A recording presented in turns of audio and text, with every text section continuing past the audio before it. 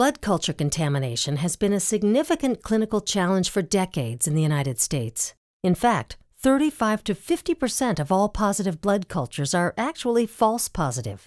On average, 1.2 million Americans annually experience false positive blood culture results and are therefore often misdiagnosed with sepsis. The challenge faced by clinicians is that current phlebotomy best practices can't solve the problem of blood culture contamination. There is a risk of contamination during assembly and preparation of both skin and supplies. You can disinfect but not sterilize skin prior to venipuncture. Even when the skin site is prepared meticulously, up to 20% of skin flora remains viable in the keratin layer of the skin. When venipuncture is performed, skin plugs will always enter the needle lumen and culture specimen bottle and commonly will contain microorganisms known to contaminate blood cultures.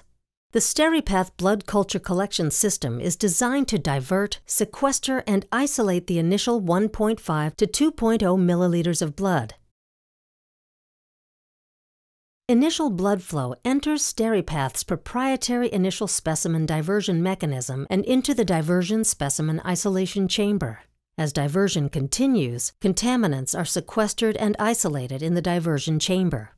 Proprietary user-controlled negative pressure diversion enables necessary adjustments in negative pressure for hard stick patients with low venous pressure. Visit us online at magnolia-medical.com.